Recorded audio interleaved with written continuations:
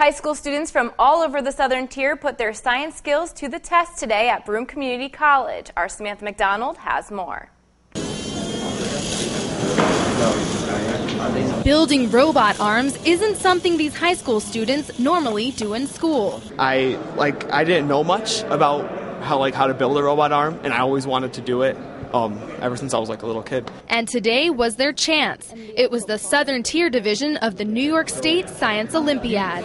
Hundreds of high school students came out to compete in 24 events. For one of the events, teams spent months creating and designing robot arms so that they could successfully pick up objects.